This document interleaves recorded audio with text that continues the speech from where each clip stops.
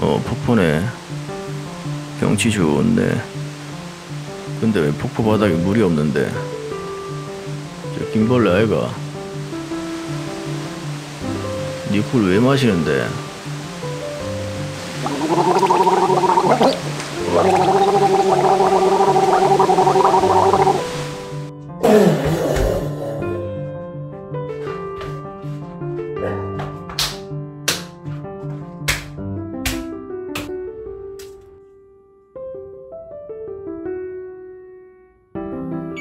열네 번째 색은 제티색이다.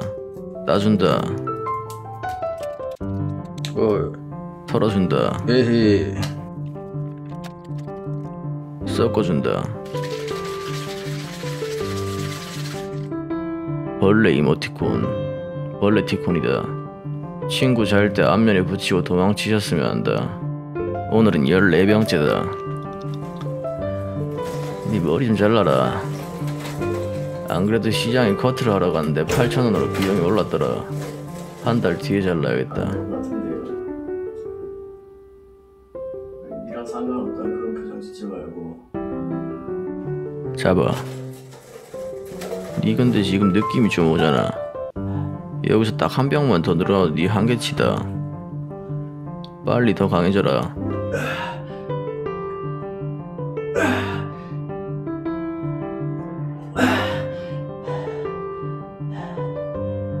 한계라.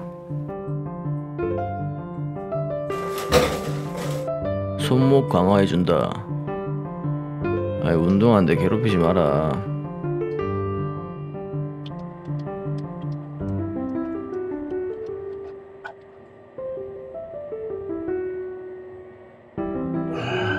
하나 확실하게 하자. 옆으로 서겠다라는 먼 목표보다 손에 잡히는 명확한 목표 세워라. 전에 배운 거잖아. 다리 모은 상태로 올라간 다음 1.5초 버텨라. 다리 모은 상태로 올라간 다음 1.5초 버텨라. 다리 모은 상태로 올라간 다음 1.5초 버텨라. 이거 위에 어떤 생각도 필요 없다. 발목 강화를 도와줄 도구를 제작했다. 이곳은 발을 위치시킨 중심점이다. 그리고 빨주노초 파남보띠가 거리 따라 위치해 있는데 중심점에 한 발을 놔두고 나머지 발로 가져오는 발목 강화 운동이다.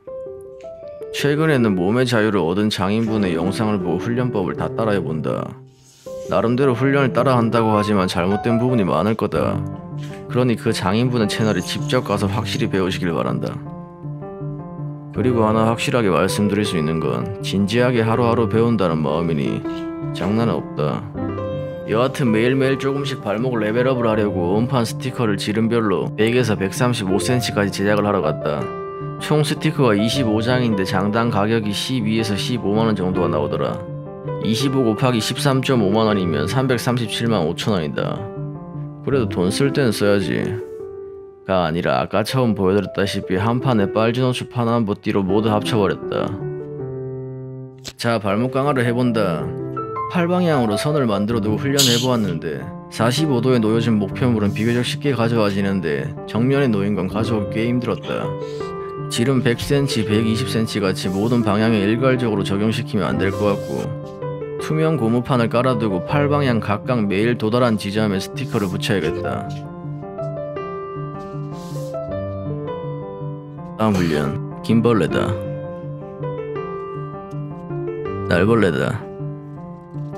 바나나벌레다. 이렇게 세 지점에 붙여준다. 그대로 뛰어라. 3초 버텨라. 못 버티면 실패다. 한 번 더 앞으로 뛰어. 벽 짚었으니 실패다. 이번에는 90도씩 회전하며 뛰어준다. 마찬가지로 착지한 다음 3초 버텨야 한다. 아이 힘들다 나 오늘.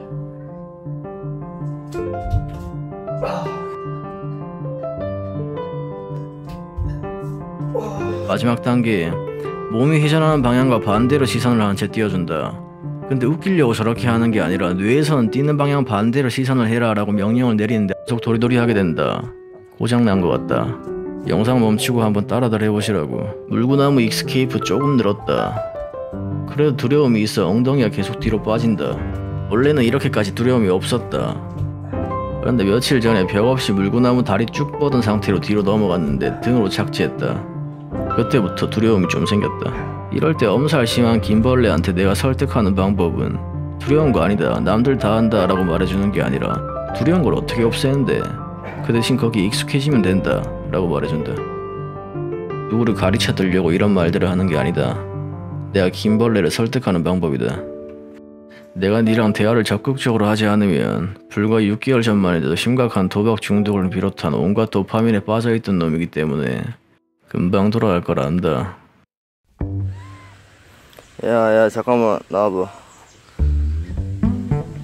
야, 이거 달마시안 먹자. 자, 엉덩이야. 야, 머리 쳐봐. 아이, 빌 것 같은데. 아이고. 달마시안 2마리, 치타 1마리. 한 마리 어디 갔지?